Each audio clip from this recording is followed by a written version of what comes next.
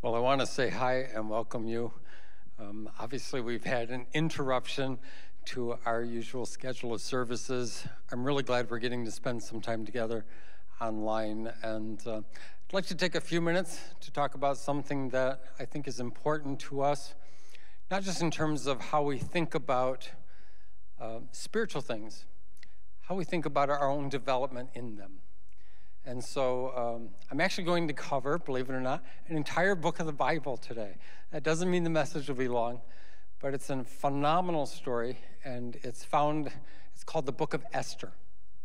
And the story of Esther takes place while God's people are actually living in exile.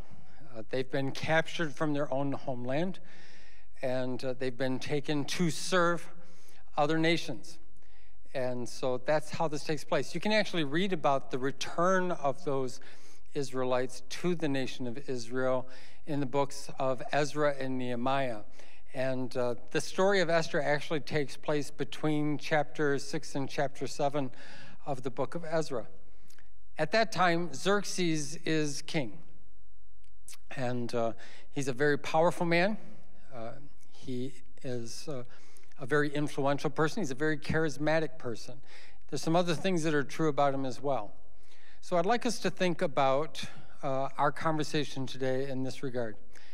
Do you know what your mission is in life? You can do without a lot of things in life, but it is hard to live life without meaning. If we have no mission, we'll always feel like we're just wandering. It's one thing to know you're off track. It's another thing to think there is no track. So how do you find your mission, the sense and reason for why you are here? And there's a lot of things that we don't know. I'd like to talk about that and then how we can find our mission. We don't know what opportunities God is going to provide in our life. We don't know what kind of opportunities God will provide in our life. In chapter 1, this great king likes to throw great parties. Huge. Lots of people. Wine is flowing. And in his drunken state, he comes up with an idea. His idea is that he wants to show everyone who's at this party how beautiful his wife, the queen, is. And he wants to parade her out in front of everyone who is in a drunken state. And so he launched this idea to his queen, and she said no. And kings aren't used to being told no. That didn't go so well. And the concern is that if she said no and no consequence occurred, then he would look weak. And when you're king, you can't ever look weak. And so all these people are drinking without restraint. The only person in the room who's showing any restraint is Esther. So the king goes to his counselors and he says, do you have any recommendations on how to handle this? And they just basically said, what you need to do is forbid her to ever have any access to you ever again, and you need a new queen. You just swap her out for someone who will do what you have asked. And that takes us into chapter 2. So the king finally sobers up, and he's a little less angry now, and he realizes he has no queen. So he goes back to his counselors and says, what's a good strategy for finding the next queen? And they suggested that there would be a beauty contest. This kingdom had 127 provinces. That would be like states for us. And so each state would have their own contest, and they would select the most beautiful woman from their province, and they would send all 127 of these women for the king to have a contest and select who was the most beautiful woman in all the land, and that would become the queen. One of those girls that was selected in one of those provinces, her name was Esther. Interestingly enough, her parents had died when she was a child. She was actually raised by a cousin, and his name was Mordecai. And so people saw that she was beautiful. They recommended that she participate. She did. She wound up not just winning the province, she wins the whole contest. So we don't know what kind of opportunity. She had no idea this was coming. There's another thing we don't know. We don't know what kind of dangers we will face. This is chapter 3. There's a man that works for the king. He's a high official. His name is Haman. And Haman is a very capable person. He's very loyal to the king. And as a result, the king has elevated him to a position that is above all the other royal guard or the people that serve the king. He has the highest position of any one of those individuals. And so the king said, whenever anyone sees Haman, you should bow down to him. And every day he would walk through the gate, and when he walked through the gate, there would be a man standing there, and it's Mordecai. And the fact that he's there shows that he is also a royal official. This was kind of the place royal officials would meet and have conversations. And Mordecai will not bow down. He won't do it. He's not doing it just because he doesn't like Haman. He's not doing it because he serves the true and the living God, and you don't treat people like gods. And Haman doesn't appreciate his religion or his perspective or any of those things. And it so angers him. He doesn't, this will tell you a lot about Haman. He doesn't just want to do harm to Haman. He wants to eliminate the entire ethnic group that Haman comes from. This is what he goes about. So he comes up with a plan. And the plan is to exterminate every single Jewish person in 127 provinces on the same day. He goes to the king and he tells him, there's a group of people, they really don't belong in your kingdom. They're not worthy. They're a problem. And something should be done about them. And so the king says, well, what do you think should be done? And he told him they should be exterminated. And then he does this. It's basically a bribe. He tells the king, I will contribute towards this cause and towards your treasury 375 tons of silver. 375 tons of silver. This is the equivalent of the entire revenue of all the taxes from all the nations that contribute to the kingdom in the course of an entire year. He is going to spend, to give to the king, 375 tons of silver to eliminate this entire ethnic group. Mordecai did not know what dangers he would face. Esther did not know what dangers she was going to face. We also don't know what our mission is going to be in life. And this takes us to chapter 4. Mordecai, because he's a royal official, hears of this plot.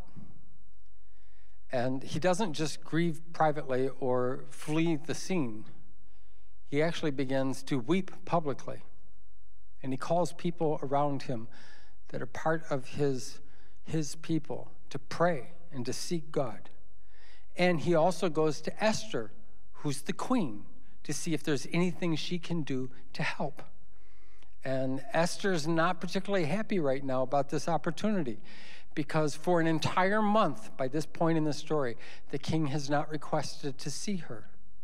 There have been no dinners together. There have been no conversations. There have been no intimacy. He's been preoccupied with other things. And she's beginning to wonder if maybe she's replaceable too. Maybe the king wants someone else instead. So she'd not seen him. She's not sure if she has any influence with him any longer. And Mordecai begins to speak to his cousin Esther, and he begins to tell her, you may have thought that your highest calling was to be a beauty pageant winner and wear a tiara, but there's more to you than that. There's more to you than accomplishing and sporting the latest fashion designs. There's more to you and more for you to accomplish than just to live in luxurious palaces. There's more for you to accomplish than settling for gourmet dinners and social occasions. This is what he tells her. You have been called to deliver people. You have been called to save lives. You have been called to make a difference.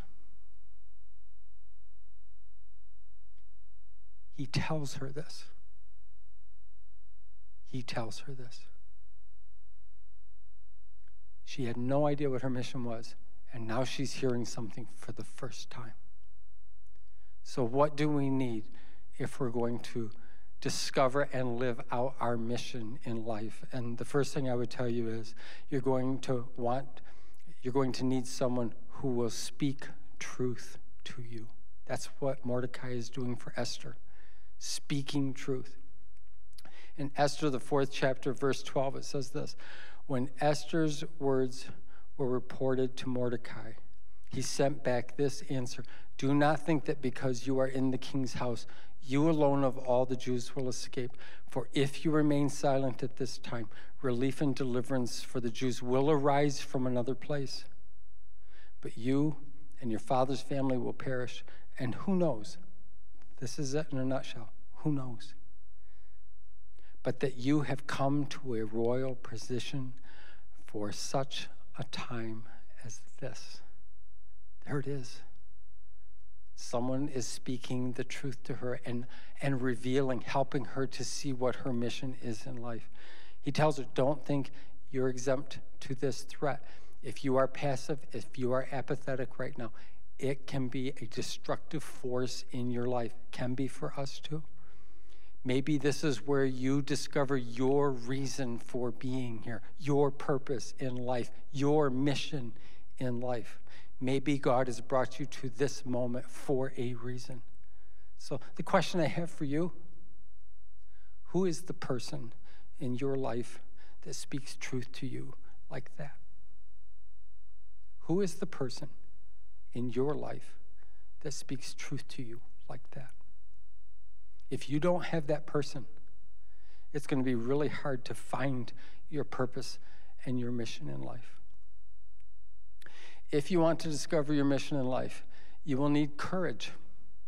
This comes from the 4th chapter, beginning in verse 15. Esther sent this reply to Mordecai: go gather together all the Jews who are in Susa, that's one of the provinces, and fast for me.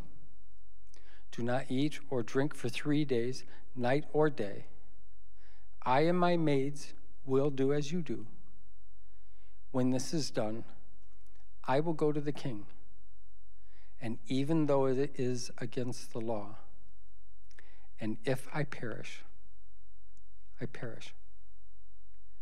In that moment, she's leaning into courage. Kings were always at risk of being assassinated.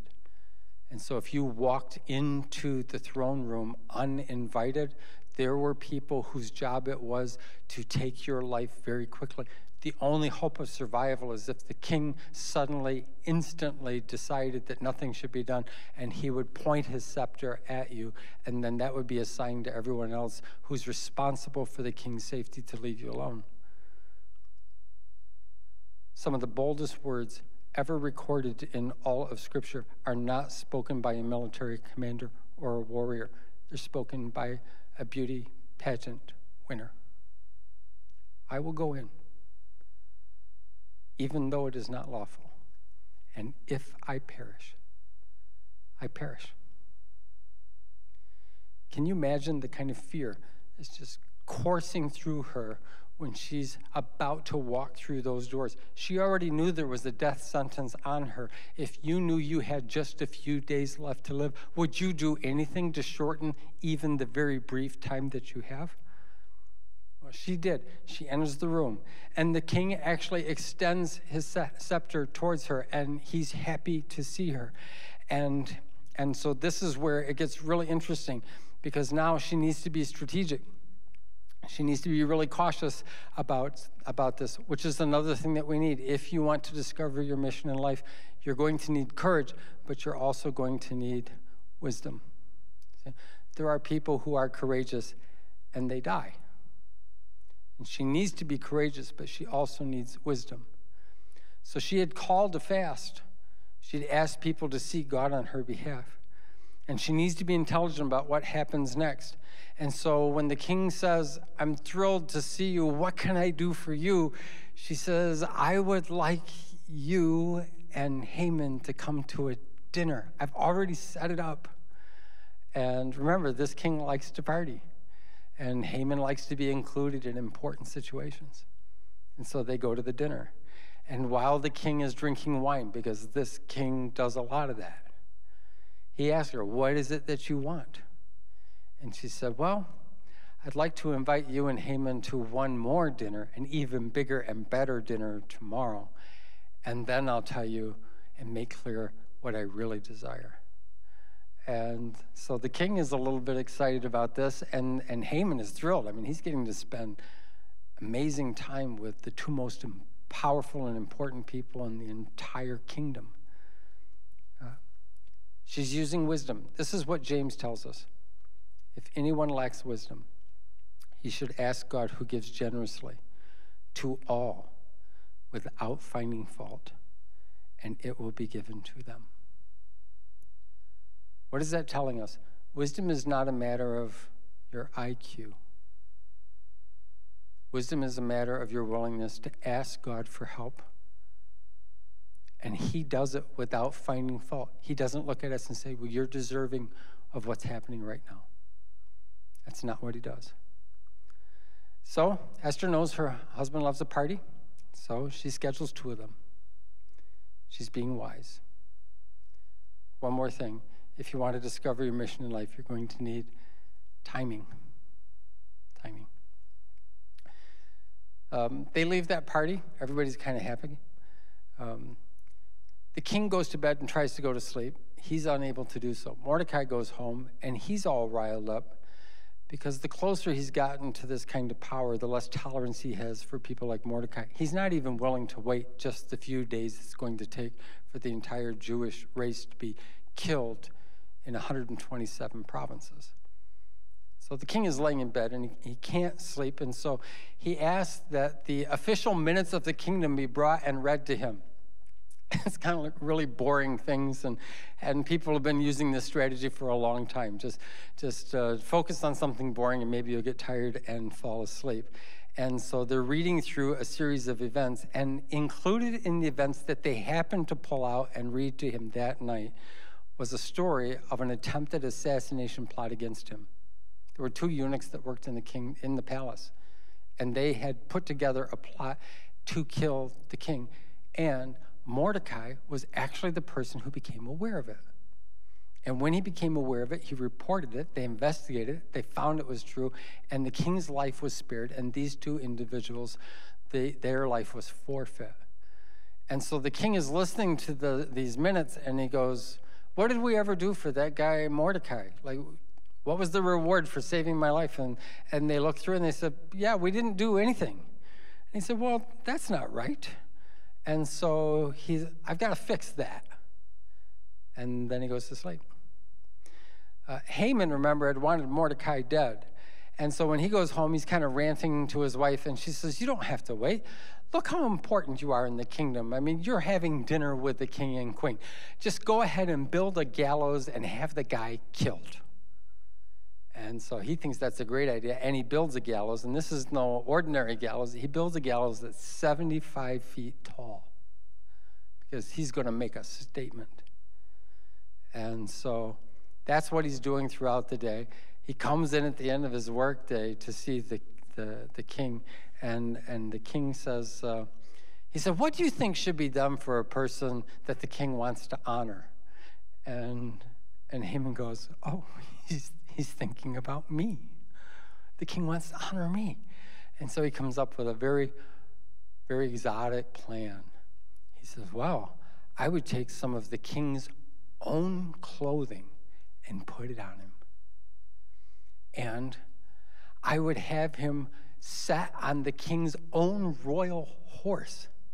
And then I would have a high-ranking noble in the kingdom lead the horse with this guy on the horse and wearing the king's robe and the crown, all of it, and have that noble yell out to everyone in the city as you're leading along, this is what the king does for someone that he wants to reward. And the king says, that is a great idea. Okay, the guy I want to reward, his name is Mordecai, and you can be the official that leads the horse. And Haman is devastated. Something is going horribly wrong. So he does this. He goes home. He has a conversation with his wife. He's starting to get an uneasy feeling. Things are not going to go the way that he wanted. And at dinner later that evening with Esther and the king, Esther goes to the king and she says, what I wanted to talk to you about is that there is someone who is trying to kill me and all of my people. And he said, who would do that? She said, if it was just about imprisoning us or turning us all into slaves, I wouldn't even bother the king. But this person wants to exterminate every single one of us. He said, who would do that? And she said, it's Haman. And the king is so enraged in the moment, he doesn't trust himself, and he gets up and he walks out into the garden. Haman has nowhere left to go. He is shaken. Suddenly the tables have turned. He didn't see this coming, and he throws himself not just at the floor where Esther is. She's kind of reclining on a couch. He throws himself on Esther, and he's pleading, you have to save my life. Don't let this happen to me. And the king happens to come in from the garden right then, and it looks like Haman is trying to rape his wife, the queen. And that's it. The king gives the order, and he has Haman hung on his own gallows. His life is over. And Esther looks at the king and says, you're going to need a new chief of staff. And he said, who do you have in mind? She said, Mordecai proved his loyalty to you once.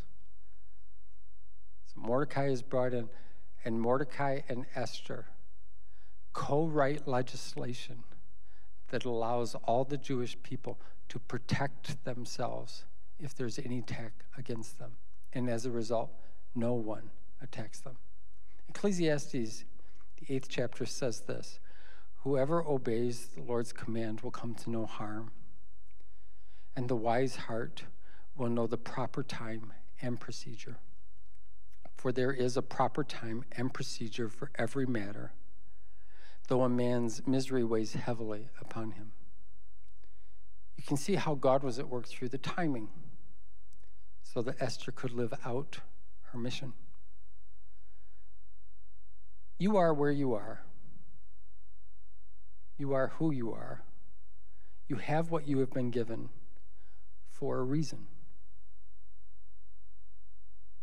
God has an intended purpose for your life. You may not know what it is, but even right now, God is at work in your life, and you might not be seeing all the details of it. Esther didn't know when she was invited to participate in a beauty contest, she would wind up being the deliverer of her people. Mordecai happened to overhear a plot against the king, and when he follows up and reports on it, the king's life is spared. On the night that the king couldn't sleep, of all the volumes that they could have selected to read the official minutes to the king to help make him sleep, the one book that they pulled out and the one page that they turned to was the book where the page where the king's life was spared because of a man named Mordecai. So the king decides, I need to reward this person, and he follows through on that reward. The king happens to walk in right as Haman is falling on top of his wife, laying on the couch. And it can seem like these are all coincidences, and yet God is at work. He has a mission. He has a purpose. There's meaning to your life. And there's a lot of things that might seem coincidental. But what if these were divine provisions and divine appointments for you to live out what God intended? I want to pray with you today. It's entirely possible you don't have a sense of that mission, that life seems a lot more random to you. And what I want you to know is that God isn't a random God. He's at work in ways that we don't know. And if you will bring people who will speak truth into your life, if you're willing to exercise some courage, if you're willing to seek wisdom, it's amazing what God can do. So, Father, Today kind of reminds us there's lots of things we're not in control of. There's nothing that you cannot work towards your will. Help us be the kind of people who seek truth tellers out. Help us be the kind of people who won't wait until we feel completely confident before we will stand up or speak up. Help us to be the kind of people who will seek wisdom. And help us to be the kind of people who will trust in your timing. We want to live out your purpose in our life. In Jesus' name, amen.